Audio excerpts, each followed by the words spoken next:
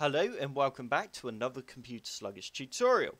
Before we get started, have you subscribed to my YouTube channel yet? If not, be sure to click on the big red subscribe button on my main page. And once you have done this, don't forget to click on that bell to be the first to get notified when I upload a new video. In today's video, I will be showing you how to flush your DNS on Windows 10. Basically what this means is we're going to speed up our internet browsing and hopefully fix any issues you are having when browsing the web.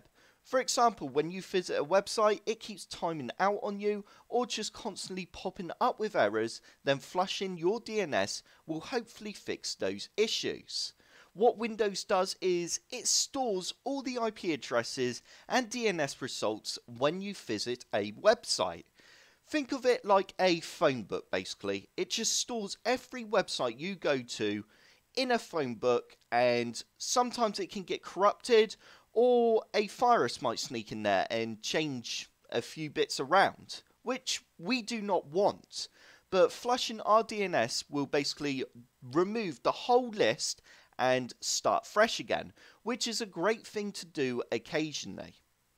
To start off with, first you need to go down to the bottom left hand corner of your screen and type in CMD. You now need to right click on command prompt and go run as administrator.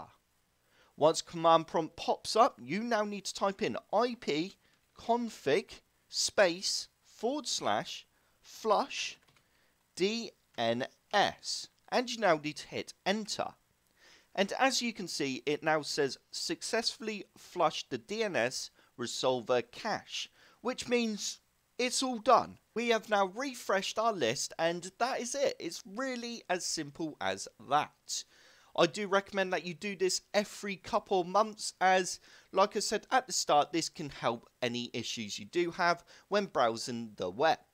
I hope this tutorial has helped. If it has, hit the like button below and subscribe for more computer sluggish tutorials.